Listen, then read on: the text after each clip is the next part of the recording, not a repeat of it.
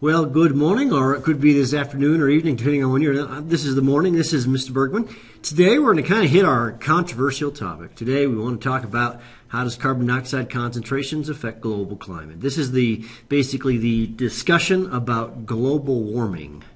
I'm not going to tell you what I think about it. What I want you to do as an individual is to kind of look at the evidence, kind of make your own decision, maybe even do some more research. It has become a controversial, at least at this day and age in 2010, a very controversial topic in our society and a political hot potato, if you want my honest opinion. But we're going to spend some time talking about the science, and then the political aspects will fall where they may. To understand this, we need to understand something that scientists have dubbed the greenhouse effect. The greenhouse effect. Now, the thing that's a bit odd about this word is it really doesn't work like a greenhouse. The way a greenhouse works is they've got a glass, container, and you grow little plants in there. You're trying to grow some tomatoes in a greenhouse or something like that. The sun comes in here and it stays inside of the greenhouse, or a lot of the energy. It's kind of more of an insulator kind of a thing, and they feel it kind of bounces back is the idea because of the glass. And that's sort of like the way the greenhouse effect works on the Earth, but it really isn't the same thing at all.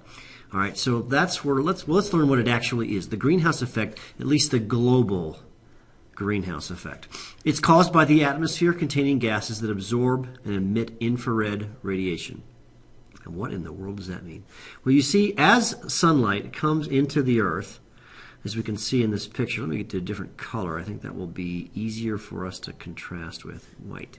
So as the light comes down here, most of it just reflects off the Earth and goes up into the upper atmosphere and leaves. Makes sense. Some of it bounces back, but the reason, this picture right here, but wait, what causes it to stay and bounce back is the presence of some specific chemicals. Those specific chemicals are the greenhouse gases, as talked about right here. There are some gases that are the greenhouse gases, and they start to vibrate and they keep the Earth warm. The greenhouse effect is actually very important for the world because if those gases were not present, then the Earth would be too cold and it would be just a frozen ice planet. Okay? So we like the fact that these greenhouse gases exist. The big question today in our sort of hot charged issue is, do we have too many of them? Okay, they heat the troposphere. That's, of course, the lower level of the atmosphere that we live in, causing the heat at the surface of the Earth. Missing a word there, looks like. Okay, so that's the greenhouse effect. Now, what specifically are the greenhouse gases? Well, I said there were certain gases. Water vapor is one of them, so just water. This is the most important one. Okay, carbon dioxide. This is the one that's garnered all the controversy. Methane, CH4. I'll give you these chemical formula. Nitrous oxide, NO, and then ozone is O3. So these are the big ones. There's some other greenhouse gases, but these are the ones that everyone talks about. These absorb and emit radiation within the thermal infrared range. Now, what that means is, well, infrared. Remember we talked about in our, unit? Astronomy unit, we learned that light travels in a wave. And how long that wave is its wavelength, right? And that's called lambda. Now, if it has a particular wavelength, all right, this is light, but this is infrared. Light is light we can't see. A particular wavelength that's in the infrared range, then it produces infrared energy, but that is what for us, sounds like it's thermal energy. So we're talking thermal. Thermal means heat. So heat energy is emitted when these gases get absorbed. So you kind of can look at this picture. This is a pretty cool picture. The sun comes down, bounces a lot of it, most of it comes back. Some of it, though, hits into heat energy. See, look at this, kind of look at this. Some of the infrared is absorbed and re-emitted by the greenhouse gas molecules, so it comes back down. Very important to have these particular gases. Okay? Before we talk completely about this, I want to just give you, I think, a misconception a lot of students have is they don't understand what's actually in the atmosphere. What specific gases are in the atmosphere? The most common one is actually nitrogen. Most students actually think it's oxygen, but it's nitrogen. Into 78% of the air is nitrogen. 20.9 is oxygen. Argon, 0.93. And then our first greenhouse gas that we see is carbon dioxide at 0.0387. 0.04%, that's a very small amount, but it's a very important gas. The next greenhouse gas on the docket here is methane, and he's even a much smaller concentration. And then another one, here's our nitrous oxide, which I gave you the wrong formula. All right, that's another greenhouse gas. And then the ozone is down here, okay?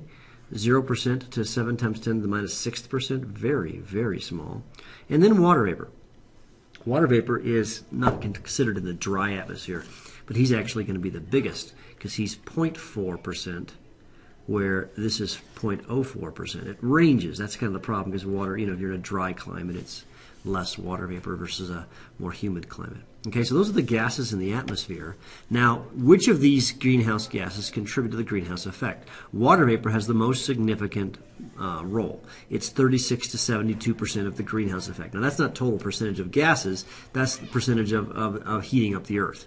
And it varies depending on what portion of the Earth you're at. So that kind of is odd. And then carbon dioxide, 9 to 26. This is the one everyone gets kind of all riled up about. It's carbon dioxide. Methane is 4 to 9%. Ozone is 3 to 7%. So if you really want to, cool off the Earth, you got to play with these two because these are the two big ones. All right. Turns out, interesting side note is that methane, which is CH4, is a better greenhouse gas than carbon dioxide by about, I think, 18 times. I don't know the exact number. I'll have to look it up and pull this call out. But CO2 has a bigger effect. Why is that? Because there's a lot more CO2. That's why. All right. Which leads us to the carbon cycle. Since we're talking about carbon dioxide, CO2, we want to learn about something called the carbon cycle. That's how carbon is cycled through the world. So it's a process by which carbon is exchanged among the biosphere. Biosphere is things that are alive. You have lots of carbon in you. You are a carbon-based creature. You have lots of carbon in you. Living things have all carbon. Not they're made of completely carbon, but that's the base element that's in you. The pedosphere, that's like soil and dirt. The geosphere, that's rocks and stuff. The hydrosphere, that'd be the water. And then the atmosphere, we know what that is. Okay, it is one of the most important cycles of the Earth and allows for the most abundant element to be recycled, reused, throughout the biosphere and all of its organisms. So basically, carbon dioxide is being moved around throughout the universe or throughout the world all the time. As I speak, I am exhaling carbon dioxide. That carbon dioxide is then going to go into the air. Okay, so it's going to be in the atmosphere. And at some point, this molecule of carbon dioxide might get absorbed in a leafy plant. That's a leaf. Doesn't look like a leaf? Okay. The CO2 will get used up. And then it will come out as oxygen. And the carbon, where did the carbon go? The carbon went to make the tree bigger. It made the tree larger and made it heavier and a bigger trunk and this kind of a thing. And then what you could do is you could take that tree trunk, cut it down, maybe split the log, put it in a log, and then it gets released as carbon dioxide again, and it repeats this whole cycle. That's one path. It can go through lots of paths. In fact, here's kind of a interesting picture of carbon dioxide. How do I make carbon dioxide?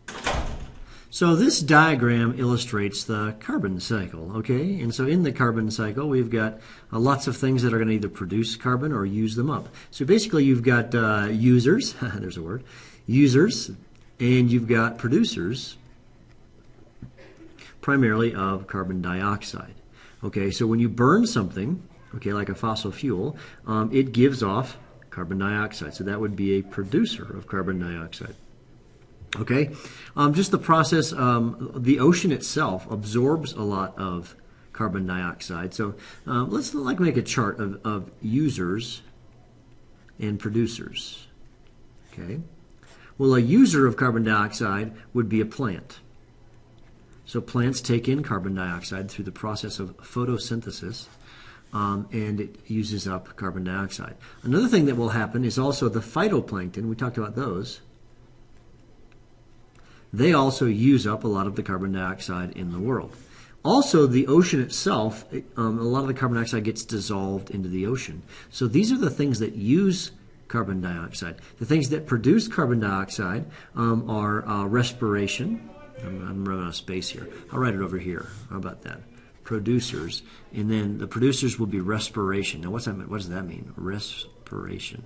Respiration is the process by which an animal, a human or a cow or whatever, is going to breathe in oxygen and then exhale carbon dioxide. Also, volcanoes produce carbon dioxide. So does, I'm missing one, something else that produces, of course, burning things. That's the big controversial issue, burning things. When you burn something, like at a factory or in your automobile, or when you burn wood, you're going to produce carbon dioxide. So we kind of have a balance between those things that use up carbon dioxide and those things that produce carbon dioxide. All right? So, yeah. That's kind of the deal. And the question is there a balance between the two? And it turns out it's pretty undisputed by scientists that we are producing more carbon dioxide than